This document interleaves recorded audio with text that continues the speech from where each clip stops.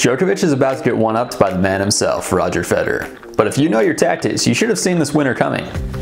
Do you know how he set it up? What's up team, Coach Joshua here from TennisTactics.com, and I'm breaking down a new tennis tactic each and every week. All the plays I show you are part of my unique tennis tactics system, where I have cataloged and coded hundreds of tennis patterns and plays. And now I'm rolling out my system to help you win more matches. This week we're looking at tactic 2-3-4-3-4. So let's draw it out. But first, do me a favor and hit that subscribe button so I can bring you more tennis tactics. Alright, so we're looking at a returning tactic that is so good for setting up forehand winners. If you're a player that likes to win points with your forehand, like Roger, you gotta take notes on this point. The play looks something like this. You are the returner on the deuce side, and your opponent serves up the tee, targeting your backhand.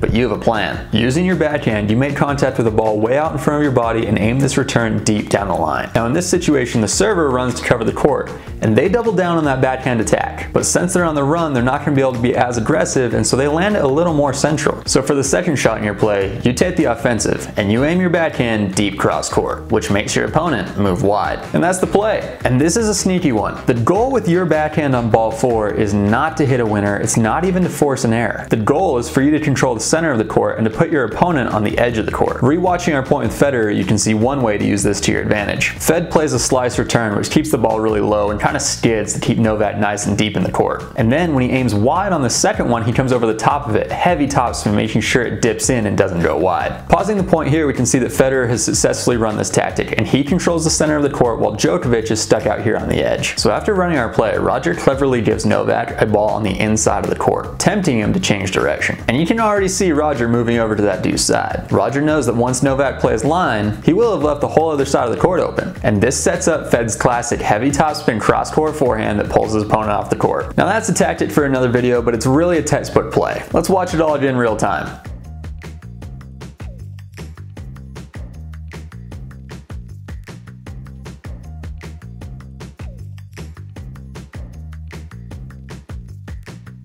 After breaking the point into pieces like this, you can really appreciate the decision-making ability of the top players. Now I realize that not everyone's comfortable setting up points with their backhand. So if you're below maybe like a UTR-8, but you still want to get better at running this tactic, here's what I want you to focus on first. When your opponent serves to your backhand side on the deuce side and you can't run around it, focus on getting your backhand to land on this side of the line. In this situation, think of it a little less like a down the line shot and a little bit more like a cross-court shot. So it's really high percentage tennis. Doing this at a minimum gets your opponent into the ad side of the court. Your opponents probably won't slap a running backhand down the line winner. Most likely they'll roll it cross court or middle. So after you hit this, fade over to the ad side a little bit and look to hit your forehand as soon as possible. If that's your strength, but it probably is. But the more you build confidence in your backhand, the more interested you're going to be in running this full play. Now let's analyze just how effective this play is. Remember, we want to evaluate tactics in terms of how risky they are to execute and how much damage they do to your opponent. I'm going to give this one a risk rating of medium. From an execution standpoint, it's a little risky to be the first one to hit to the outer thirds of the court. That's really what makes this an aggressive play. But there is some risk that comes along with that. And this is especially true because we're using your backhand to do it, which is usually less developed. But it is a long line, cross-court shot, so you've got space to make this. Just remember you're already attacking with direction, so we don't need to overdo it by adding too much power as well.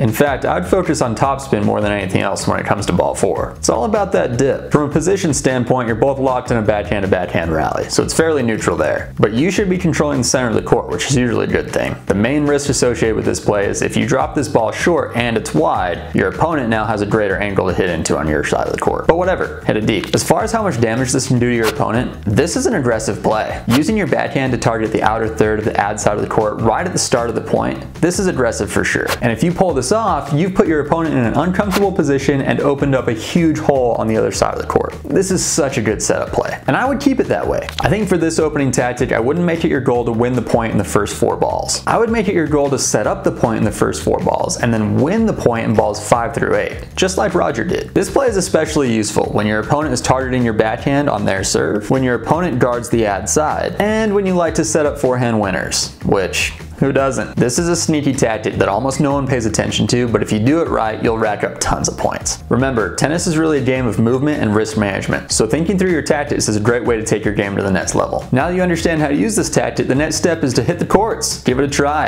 And let me know how it goes in the comments. If you want to learn more tennis tactics, I'll be dropping a ton of free content here on YouTube. So go ahead, like this video, subscribe to my channel, maybe ring the bell. I'll be dropping video lessons from my tennis tactics library at least once a week, and you don't want to miss them. And if you want even more tennis tactics, head on over to my website, tennistactics.com, and sign up for my email list. Until then, hit your targets. We'll talk soon.